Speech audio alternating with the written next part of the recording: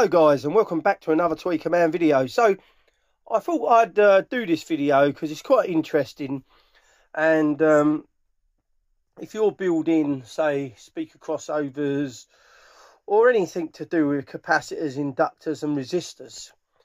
So this is what is called a digital LCR tester meter, and what this does is it gives you the values of your capacitors, your resistors and your inductors.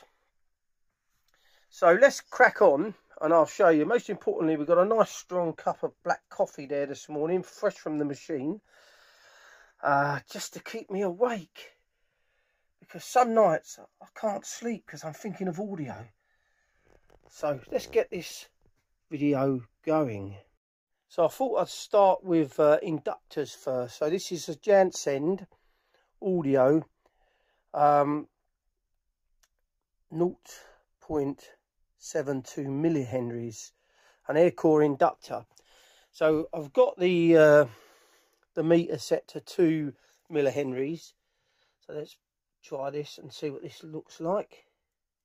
Now this inductor, I'd cut a little bit of the wire off. It was only a small amount, but look, that's virtually spot on. That is there. That's pretty close to what it says on the inductor. Right, so if you're upgrading a speaker crossover, and take this is out of the Monitor Audio Radius 90. Now there's nothing written on this at all, so we don't know the value of it. So this is why this piece of equipment is invaluable. So let's put that on there, and stick that on there. There we go. So it's 0.495, which when you go on to Hi-Fi Collective's website, the closest to that is a 0.5 millihenry inductor. Let's try another one. So this is off the tweeter section. This is an air core of the Radius 90. 2.2 millihenry. So that's what that is. So you obviously, if you're ordering upgrade parts, you obviously need to get the right wire gauge as well as the amount of millihenries that the inductor uses. So moving on to resistors. So this is a Mundorf M Resist Supreme. Now this is a 5.6 ohms resistor. So we're going to turn the resistor around, the meter around to 200 ohms, and let's check this one and see what this is. See how close this gets to being what it should say on the tin.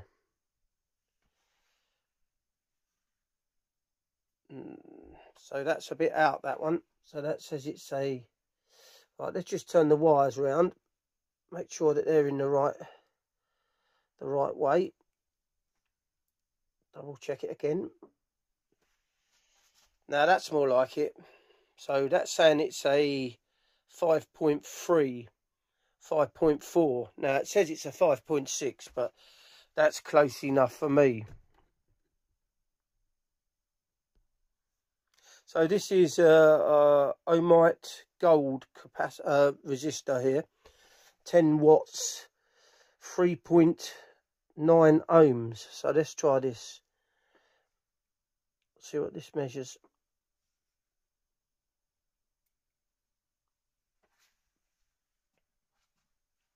There you go, 3.7 ohms it's measuring on that, which again is fairly close.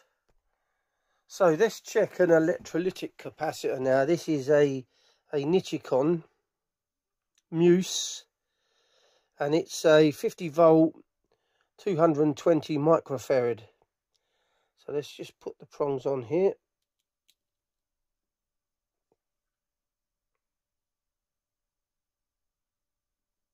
What does it read?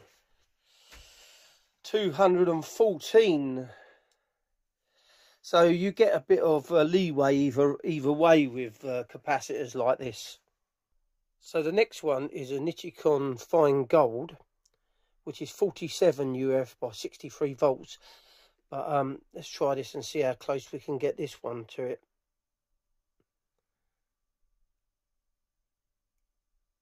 Okay, that's not bad. 46. So that's very close. So here we have one of the Audio Note Kaiser. Let's try this one. So this is very expensive, so you'd have thought this would be pretty spot on, but it isn't. It's give or minus 5%, I think, or 2%. I'm not entirely sure. There we go. That's not bad. 101 for a capacitor that is rated at 100 microfarad. So that's not bad. So here we have a Mundorf aluminium Evo oil capacitor connected, which is meant to be 3.3, and it's come up at 3.2. So it's not bad. It's close again. And now we have a 2.2 or 22.